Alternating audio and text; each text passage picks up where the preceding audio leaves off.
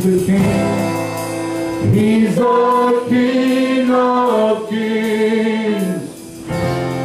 And He's the Lord of Lords. For Jesus Christ is Lord forever.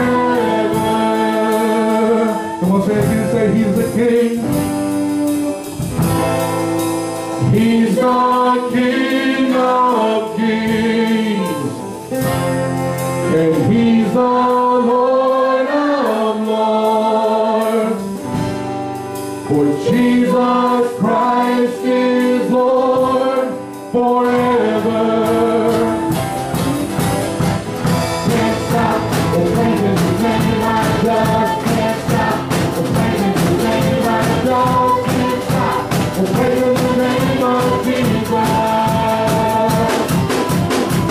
Can't stop praising His name I just can't stop the praises His name I just can't stop the praises His name of Jesus. For every knee, for every knee shall bow, and every tongue confess that Jesus Christ is Lord forever. Every knee shall bow, and every tongue confess that Jesus Christ is Lord forever. Come on, you can't stop. I can't stop the praising His name. I just can't stop the praising His name. I just can't stop the praising the name of Jesus. No, no, no, no, no, I can't stop the praising His name. I just can't stop the praising His name. I just can't stop the praising the name of Jesus. For He's the King of Kings. He's the King of Kings. And He's the Lord of Lords. For Jesus Christ is Lord forever. Come on, let's say that He's the King. For He's the King of Kings. And He's the Lord of Lords. For Jesus Christ is Lord forever. Come on, let's declare that I can't stop the praising His name. I just can't stop the praising His name. I just can't stop the praising the name of Jesus. You come on, no, no, no, no, I can't stop the praising His name. I just can't stop the praising His name. I just can't stop the praising the name of Jesus. Come on, sing it, come on, sing it. I can't stop the praising His name. I just can't stop the praising His name. I just can't stop the praising the name of Jesus. No, no, no, no, no, no, I can't stop the praising His name. I just can't stop the praising His name. I just can't stop the praising the name of Jesus. Come on, declare one last time. You ready? I can't stop. Come on, give it a praise and honor and glory to this place this morning. I didn't have devotion today, but I got to church and I went up to my dad and was like, who's got devotion? Because I'm planning to take over, if that's okay with you. And he said it was, so here we are taking over. So a lot of you guys up here, I'm sure you hear us downstairs. We try to be as quiet as we can. I remind them they're having church upstairs, but you know, kids.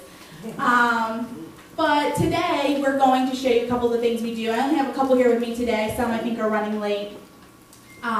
But I want you to know, when you hear yelling going on down there, and it sounds like they're probably killing each other or screaming, I want you to know that it's all in the name of Jesus, not just because I have no control or anything.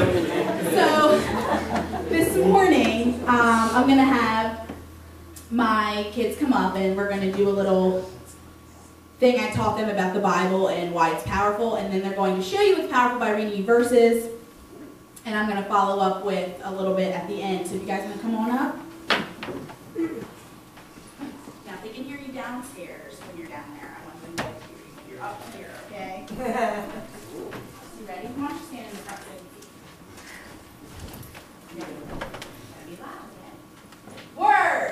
Word! God's word! God's word! God's word is powerful! God's word is powerful! God's word is powerful and mighty.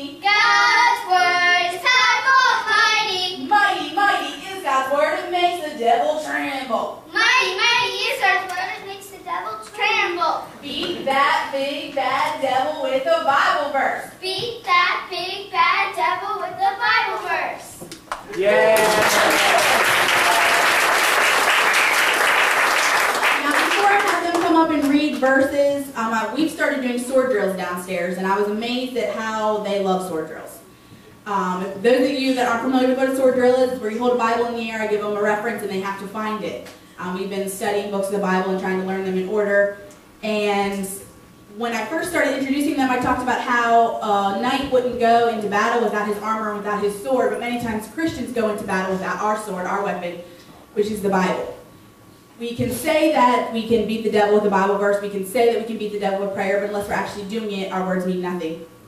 So before they come up, I'm going to read Ephesians 6:10 through 18, which says, "A final word, be strong in the Lord and in his mighty power. Put on all of God's armor, so that you will be able to stand firm against all strategies of the devil.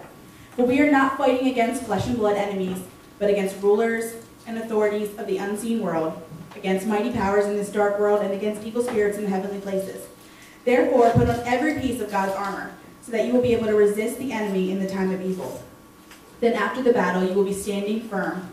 Stand your ground, putting on the belt of truth and the body armor of God's righteousness. For shoes, put on peace that comes from the good news, so that you will be fully prepared. In addition to all of these, hold up the shield of faith to stop the fiery arrows of the devil. Put on salvation as your helmet and take the sword of the Spirit, which is the word of God. Pray in the Spirit at all times and on every occasion. Stay alert and be persistent in your prayers for all believers everywhere."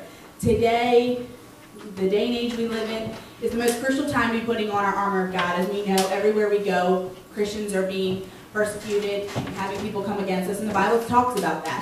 So it is very important for us today, more than ever, to put on our full armor of God to withstand anything the devil has come our way. So I'm going to have Brianna and Zachary come up and read 2 verses for you this morning, too, that talk about strength and courage. Trust in the Lord with all your heart. Do not depend on your own understanding. Seek his will in all you do, and he will show you which path to take. Proverbs 3:5-6. That's very good. He gives the power to weaken, strength to the powerless. Isaiah 40-29. The glory of the Lord rise among us. The glory of the Lord rise among us. The praises of our King rise among us. Let it rise. Come on, let the song. The songs of the Lord rise among us. The songs of the Lord rise among us. The joy of our King rise among us. Let it rise. Sing, oh, let it rise.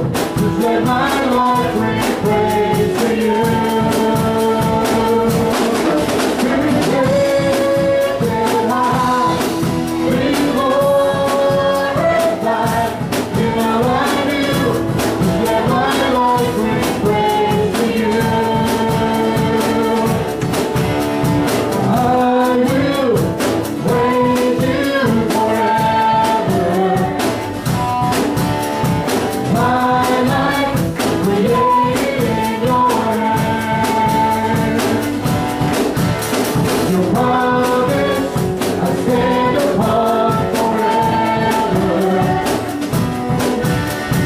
My heart will follow after you. Be lifted high, be glorified. In all I do, just let my life bring praise to you. Be lifted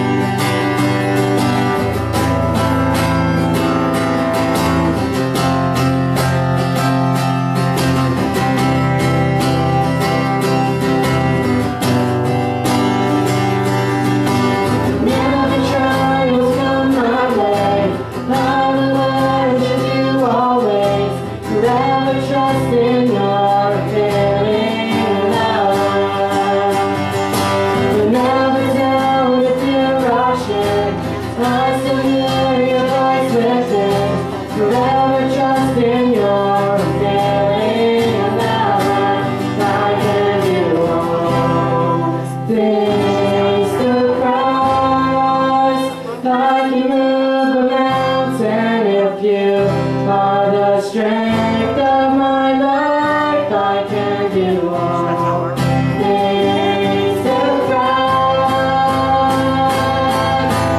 You are the strength, I can do all things through Christ. I can move the mountain if you are the strength of my life. I can do all things through Christ. You are the strength of my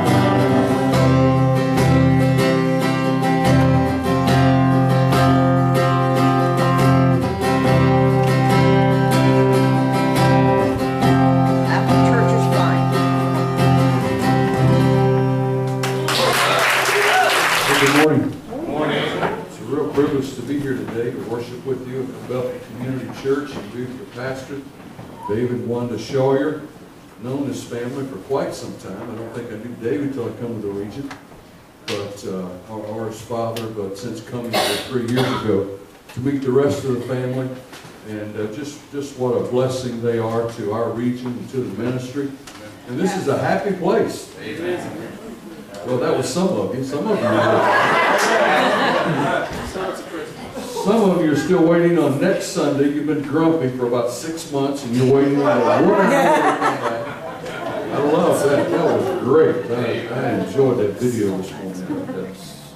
That was amazing. That's right. And I'm looking forward to that too. 1 more hour of extra sleep next week, although if it was like today, I think I woke up this morning about 4 o'clock. So anyway, that's how it works. Glad to be here today and have my wife Charlotte with me. We've been traveling together for quite some time and known each other a long time. But it's good to be here today to be with you. Love the music downstairs with the kids. That's all right. That's great stuff for them to be here. I want to talk to you just a few minutes. Maybe I won't speak too long this morning, but I want to talk to you about something very special on this Family and Friends Day. Maybe you just stumbled in here today because somebody just invited you. And but I want to share with you this morning what I call just the gospel of Jesus Christ. We'll talk to you about our Lord, what He means to us, and how we can have life and have it more abundantly. If you just stand with me, please, I want to read this morning from Revelation. That's the last book of the Bible, if you have it. Revelation chapter 1. And I want to start reading at verse 9. Revelation chapter 1, verse 9.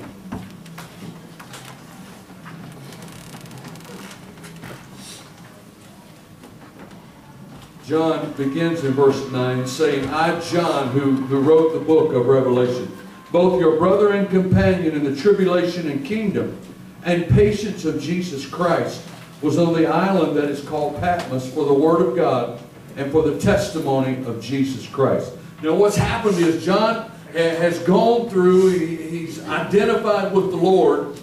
They had tried to kill John because of his testimony, because of his love for the Lord. One writer even told us, a writer named Josephus even told us, that they dipped John in hot burning oil. Like you would dip an ice cream cone in chocolate and pull it back out, but that would be all right, but this was terrible. They dipped him in hot burning oil, and this John was so tough that it didn't even, Josephus said that the skin just peeled off his body like you would peel back an onion. They tried to kill him, but John was so tough he didn't die. And so they said, let's just put him on the Isle of Patmos, a Greek island, away from family, for him to live isolated and be alone for the rest of his life. But listen to what happened. He's right there. That's where this is. When he writes these words. Then he says, it comes Sunday, the Lord's Day, and he said, I heard behind me a loud voice as of a trumpet saying, I am Alpha and Omega, the first and the last. And what you see, write in a book and send it to the 7 churches which are in Asia, to Ephesus, Smyrna, Pergamos, Thyatira, Sardis, Philadelphia, and Laodicea. Then I turned to see the voice that spoke with me, and having turned, I saw 7 golden lampstands. And in the midst of the 7 lampstands, one like the Son of Man, clothed with a garment down to the feet, and girded about the chest with a golden band. His head and his hair were like wool, were white like wool, and white as snow, and his eyes like a flame of fire. His feet were like fine brass, as if refined in a furnace, and his voice as the sound of many waters. And he had in his right hand 7 stars, and out of his mouth went a sharp 2-edged sword. And his countenance was like the sun, shining in its strength. What a picture that is. And when I saw him, this is the vision he's having. When I saw him, I fell at his feet as dead. But he laid his right hand upon me, saying to me, "Don't be afraid. I am the first and the last. I am he who lives and was dead, and behold, I am alive forevermore. Amen. And I have the keys of Hades, or hell, and death." Now, Lord, we love you this morning. Thank you for this beautiful picture in your word today. What an awesome sight that must have been for John. And we're just so thankful that he gave us his best description of you in his words. And I pray this morning you would help us. Help us this morning. Help me to share your word. Let it be strong and powerful. And I pray if there's someone that is here today who doesn't know you, help them to give their heart and their life to you. For it's in Jesus' name we ask it. And amen. Now before you sit down, turn to the person next to you and say, "You look about as good on this Sunday as I think you're going to look."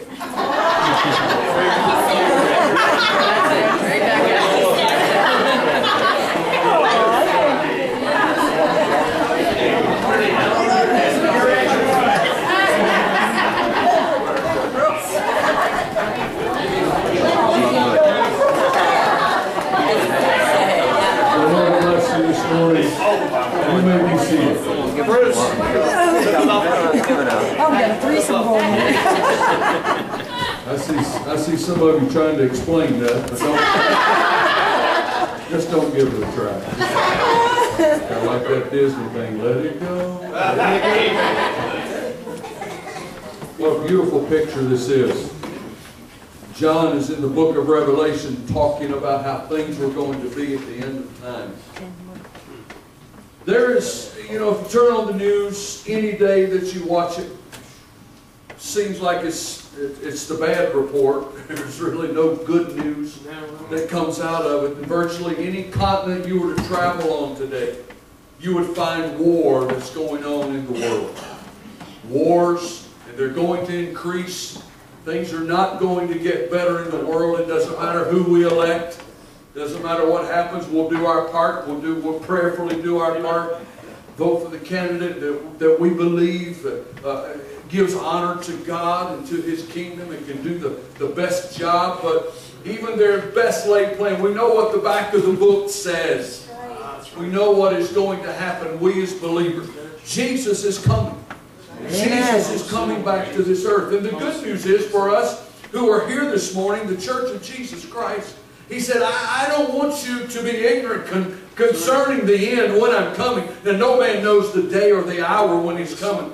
But He said, of the times and seasons, I want you to understand when I'm coming. I want you to know what is going on so that the day of the Lord, when He comes, that day will not overtake you like a thief in the night. Amen. I was a little boy. Our house was broken into. And I remember the feeling that I had. It was not a good feeling. We didn't know He was coming, or he might have been a she, but we figure it. Okay, you want equal rights? Yeah, somebody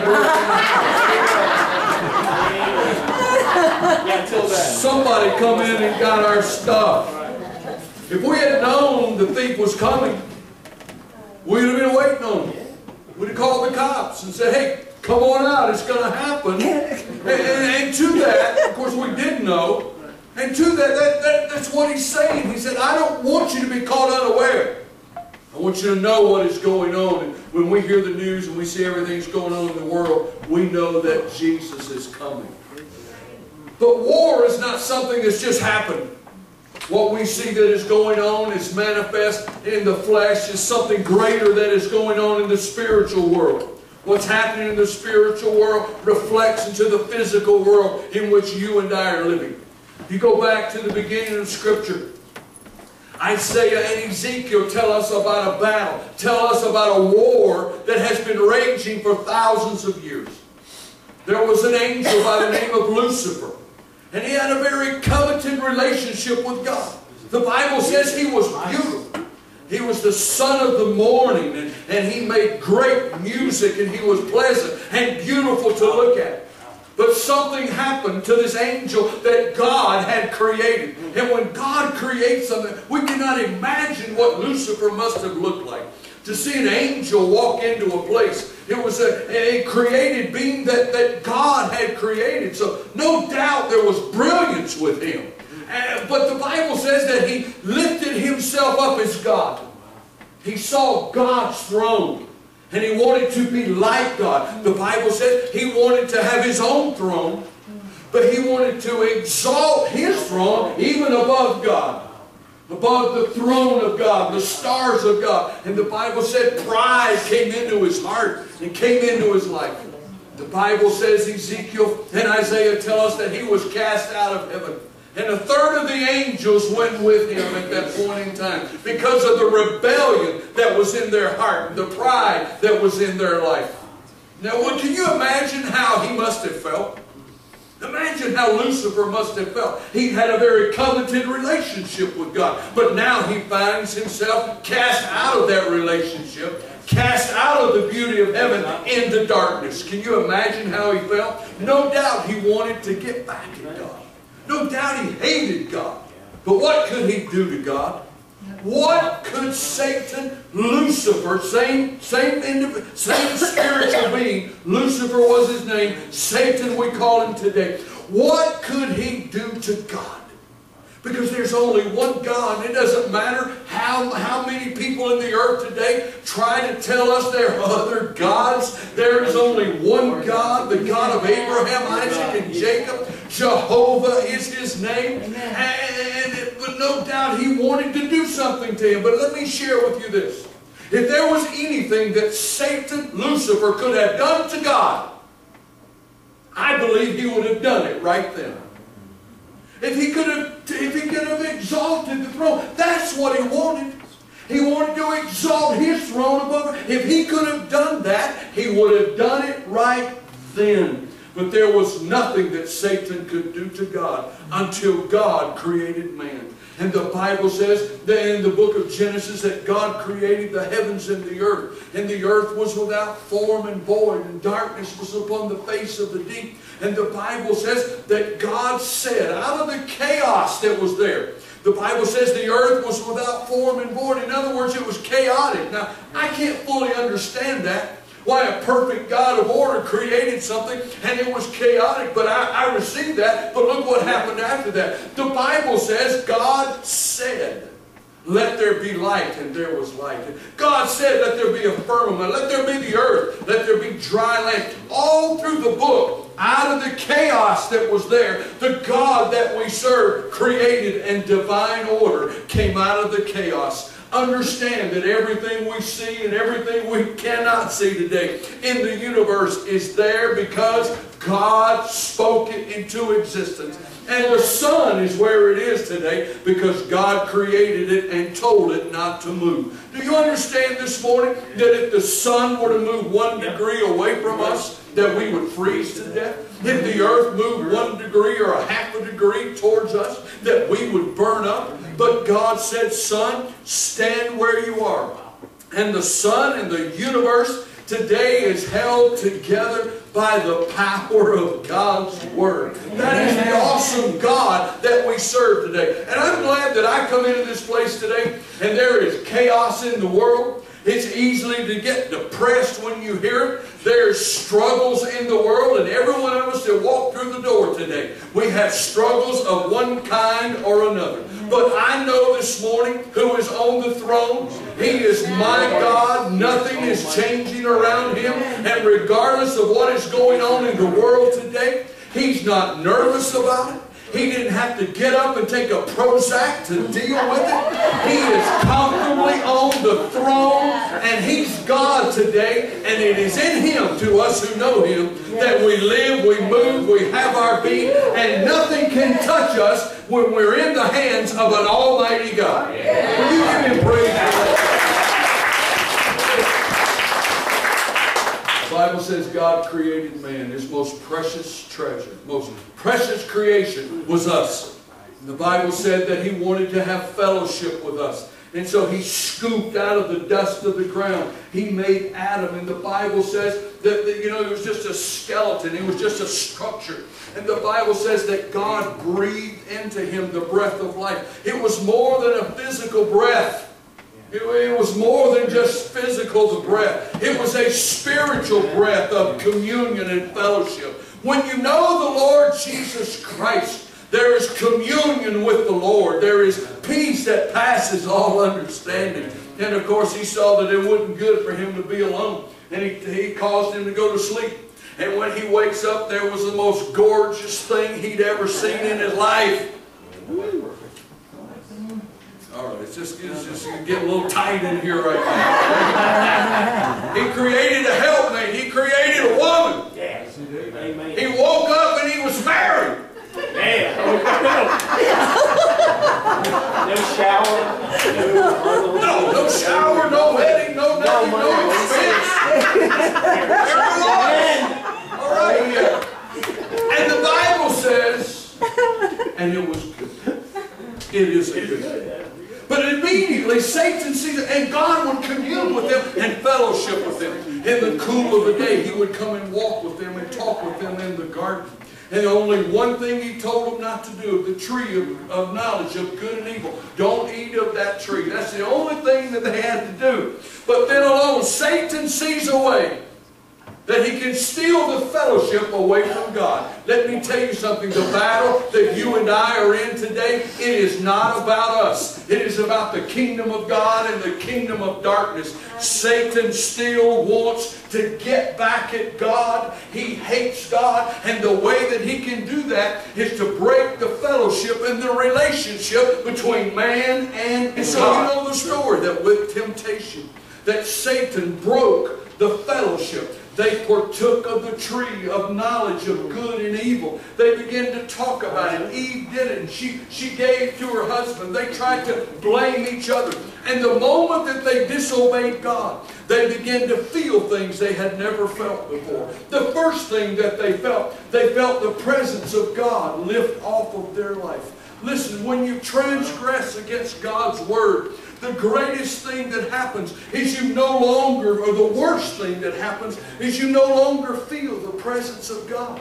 There is no peace in your heart. There is no peace in your life. There is turmoil. That is a result of sin. That is what Satan wanted, the fellowship being broken. The Bible says they started to die. Though that immediately things begin to happen in their life and in their bodies. When they sinned, Botox came in the world.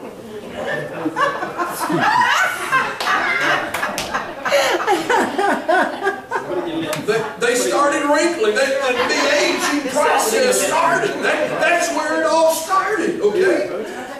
Let's get real here this morning. That's where, and every one of us that's in this place today still live under the penalty of what happened in the garden.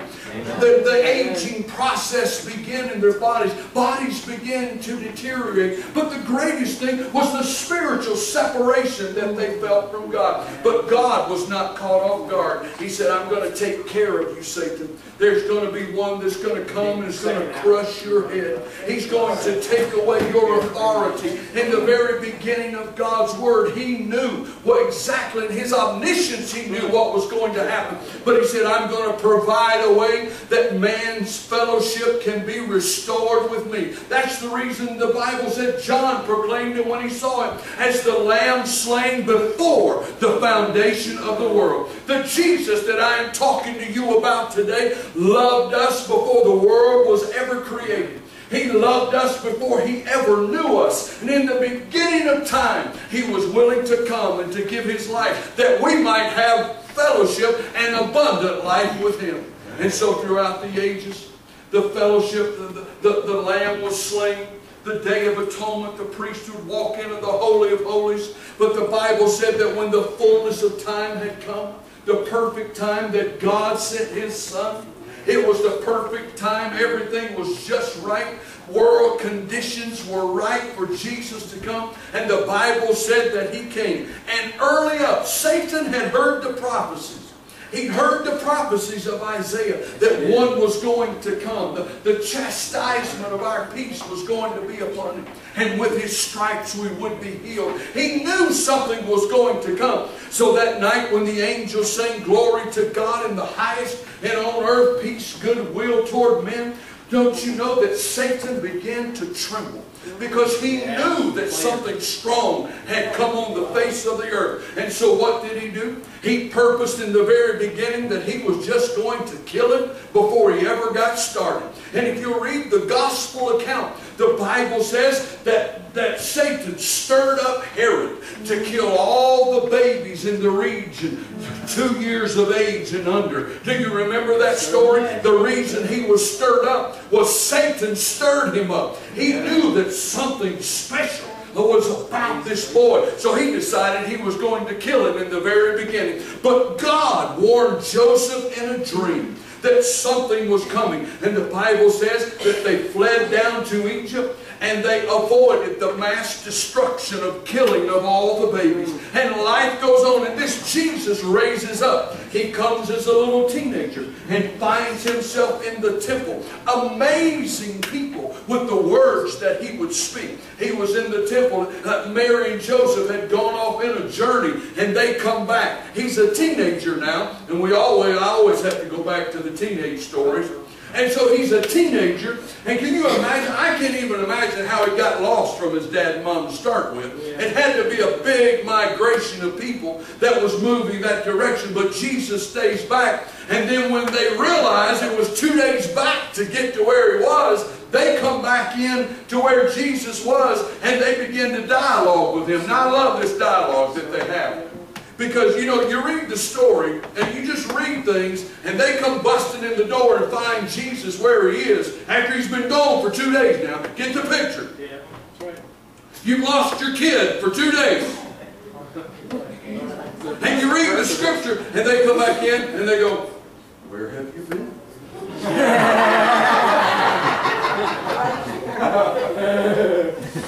I just have to put a little more with it than that. Yeah. Because I think I know how I would have come through the door. Where in the world? We've been looking for you for 2 days. I think I'd probably went off on my kids. But I love that word though. They said, "Why have you been looking for me?" Is what Jesus. Why have you been looking? Have you ever teenagers ever asked you, and you told them why? If your teenagers ever do that, and your grandkids ever ask you why, you can say they're being just like Jesus, because that's the first thing he said. Why? So take that home with me, Dave, for whatever it's worth. It wouldn't worth anything in my house. But Jesus grows up. And he begins to do miracles, signs. He begins to teach and he begins to preach. And miracles begin to happen that this Jesus did sign. He healed sick people. People that were dead came back to life. And Satan is with Jesus the whole time. He watches everything he does. He listens to every word he says. And then he says, okay, he's a man. He was born like a man. He's a man, and he will yield to temptation exactly like Adam and Eve did. And the Bible says that he came to him. He came to him 3 times, representing every avenue that you and I could be tempted. And every time Jesus would respond with what? He would respond with the word of the Lord. He would say, "It is written." It's in the book, he would say. Every time he would say, "It's written." I'm telling you this morning, there is authority and power in God's word. Satan knows the word of the Lord. And he's not going to come to you when you're right in the middle of revival, when everything is going good and you're feeling terrific. No, he's going to do you like he did Jesus. when he was in the wilderness, when he was alone, when he was fasting. At a time of aloneness, the enemy's going to come and begin to whisper to you. But the greatest way, the greatest source of our authority and power in those moments is the Word of Almighty God. It is quick, it's alive, it's sharper than any two-edged sword. And John saw it, and he said, I saw a two-edged sword coming out of his mouth. That represents the Word of the Lord. And when the enemy comes to you, you take this book to him, and you begin to slash, and you begin to quote the Word of the Lord to the enemy, and the enemy will leave you alone. And the Bible says Jesus came out of the wilderness with power and with authority. Amen. So the enemy stayed with him. And it come to a point where he said, I have got to kill him. I have got to take his life from him. And you know the story. Palm Sunday, they come in and everybody's rejoicing. Hosanna, Hosanna. Glory to God in the highest. But the very group that had loved him one week were killing him the next.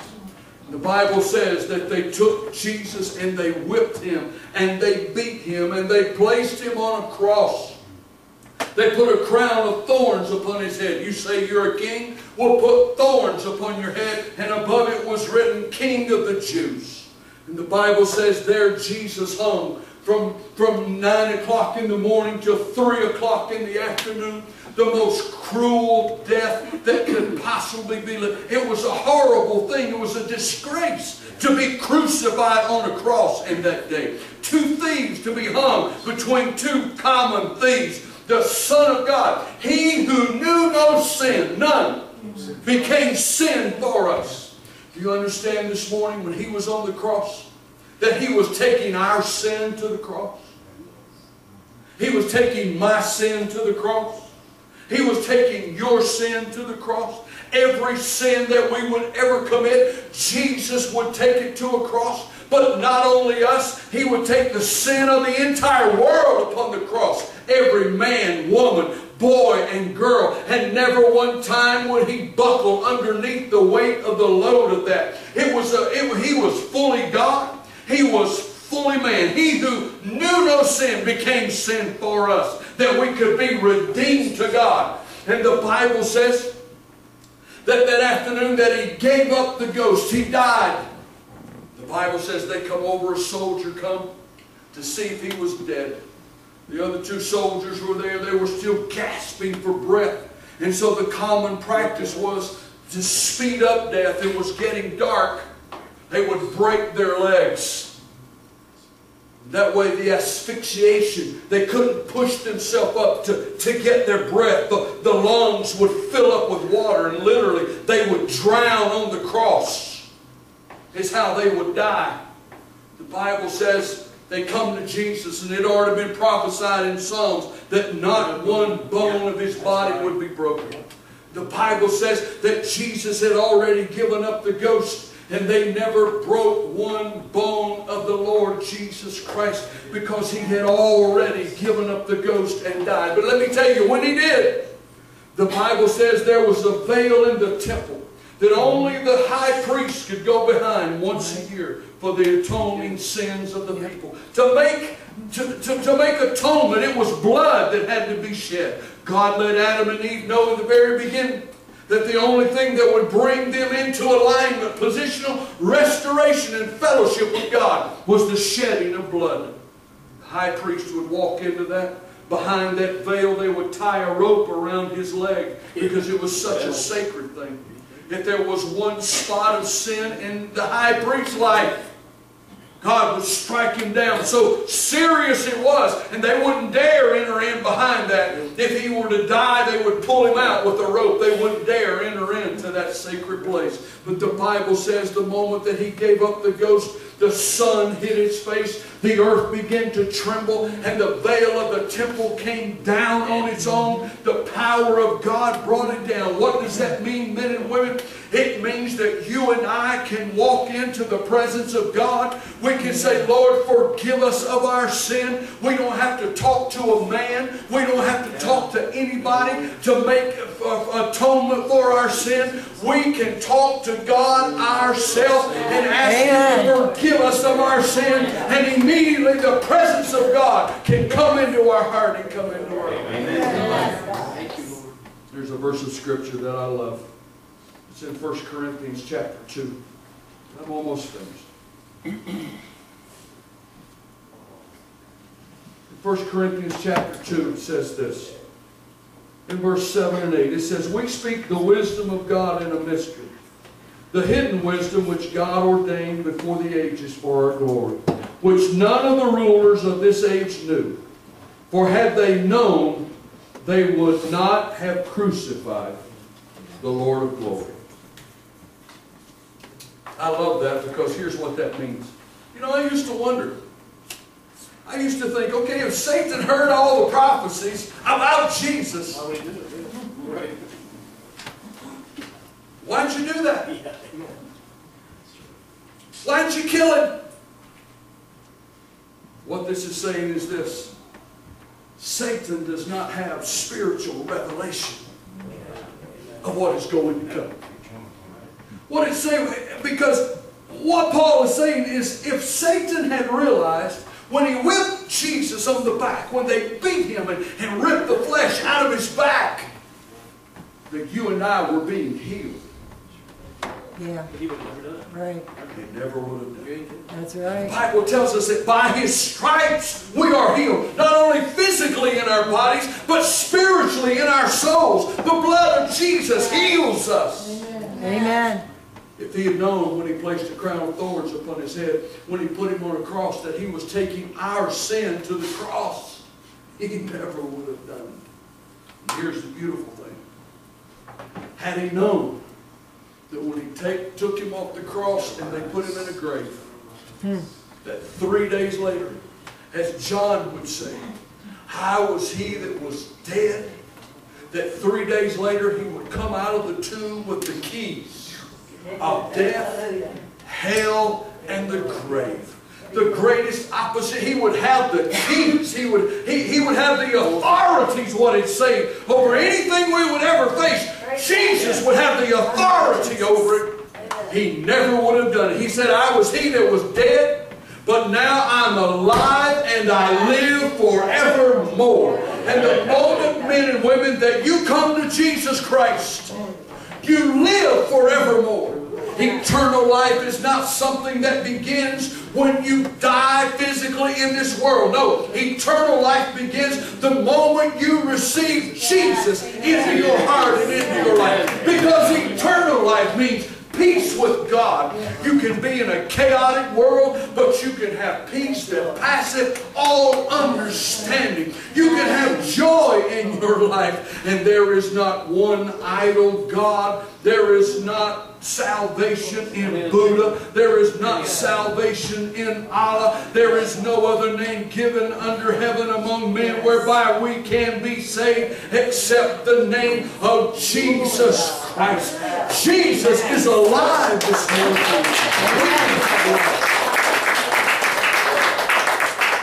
Have abundant life. Bow your heads. Father, we love you this morning. We thank you for the privilege to be in your house. Thank you for this day, this family and friends day. You knew in the very beginning who would be here today. You knew exactly what they would be wearing. You would know their thoughts. You would know their difficulties. And you saw them, Lord, in eternity before you ever created anything. You were willing to come that they might have life. Every one of us in this place, that we would have life. Not just life, but we would have abundant life. I pray this morning as this simple gospel message has gone forth, I pray that your Holy Spirit has touched their heart if they don't know you and made them aware of their condition. But Lord, we know your coming is soon. And you have created a place that you did not mean for us to go. There is a hell. There's also a heaven. You created hell for the devil and his angels. You never meant for us to go there. But we know, Lord, from your word that if we do not know you, that is the place of eternal punishment. But touch your people this morning. We don't want to go there, and I pray nobody that's hearing my voice this morning goes to that place. Touch them this morning, I pray. While every head is bowed and every eye is closed, nobody's looking. If you would just say with me this morning, I don't really know this Jesus that you're talking about. I don't have a relationship with Him. Oh, I've heard about Him. But let me tell you, hearing about Him is not enough. The Bible says this, that if we confess our sin, that He is faithful and just to forgive us and cleanse us. It doesn't matter what you've done. The Lord will cleanse you and forgive you of every sin. You would say with me this morning, I really do not know this Jesus. I don't have a personal relationship with Him. And if He were to come today, I'm not sure that I would be ready to meet Him. If I left this church today and there was something unexpectedly happened, and I were to go out today, and I'm not sure I would meet Him. Would you just raise your hand this morning? The Holy Spirit is speaking to you. Thank you. Thank you this morning. Thank you this morning. Just slip it up and put it back down. That's all I'm asking you to do this morning. You're not sure that you're ready. And I'm not going to embarrass you. Thank you. Thank you. I just want you to slip your hand up. The Holy Spirit is speaking to you. You can put it back down. That's all I'm asking. Thank you. Thank you this morning. Thank you this morning. Thank you this morning. Thank you this morning. Hands are going up here this morning. Thank you, Lord. Thank you, Lord. Thank you, Lord. We bless you this morning. We bless you this morning. Thank you, Jesus. Thank you, Jesus. While your heads are still bowed, let me just quote that scripture with you one more time. He said, He is faithful and just to forgive us and cleanse us from all unrighteousness. All you have to do is believe in your heart. Believe in your heart. Confess it with your mouth that Jesus is Lord, that God raised Him from the dead, and you'll be saved. That's what the scripture says this morning. You can receive Him by faith. I was not there. I didn't see it, but I know, I believe, I know that He was crucified and that He rose again. I know that. And I receive Him into my life and experience the eternal life that He has in my heart and in my life. I'm going to ask everybody to stand right now. Won't you? Everybody stand.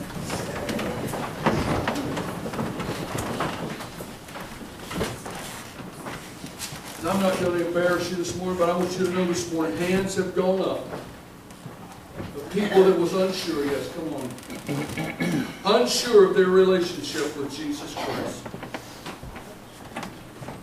This is what I just want to do this morning. I'm going to ask everybody to come out and stand right here in front of me. Would you? Everybody come. Everybody come and stand.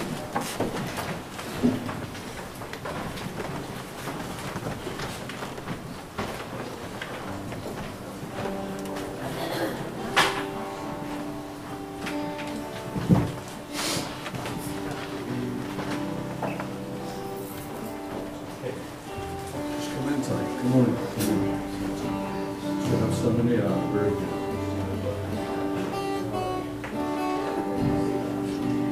I'm going to pray a prayer with you this morning. I'm going to have you repeat it, and after I do that, then they're going to sing, and I'll be finished. Here's what I want you to know this morning. It doesn't matter what you've done. Jesus died for you. He died for your sins. If any man is in Christ, he's a new creation. Old things are passed away. The old man dies. New life in Christ comes. And Paul also said this. He said, there is therefore now no condemnation to them that are in Christ Jesus. Because here's what the enemy will want you to do. He wants you to live in your past. He'll bring your past up to you and tell you you're not worthy of the blood of Jesus. You're not worthy of eternal life. Listen, the devil's a liar. He's the father of lies. He will never tell you the truth. He's a liar. So when he comes, take it as a compliment. Really. If he's telling you that you're not worthy, that should tell you right there, oh yes you are. If he should tell you you can't be forgiven, you should know right there, oh yes you can. And even if he doesn't, you can, because this book, whosoever will, whosoever, that's you, that's me, give your life to Him. Everybody bow your heads, and I want you to say this prayer after me. If you raised your hand this morning, I want you to say it with all of your heart. Mean it with your heart. Mean it with your heart. Everybody now, Lord Jesus, thank you this morning for loving me. I was a sinner. You're my Savior. Thank you for dying for my sin on the cross. I confess my sin to you right now. To you only have I sinned against. Forgive me. Wash me clean by your blood. I receive you as Lord of my life. Change me from the inside out. By faith I receive you. I will live for you every day of my life. Help me overcome my struggles. Speak to me through your word. Make your presence real in my life. And I will serve you from this time forward. I love you, Jesus. My past is behind me. The cross is in front of me. Amen. Now, would you just give Jesus praise?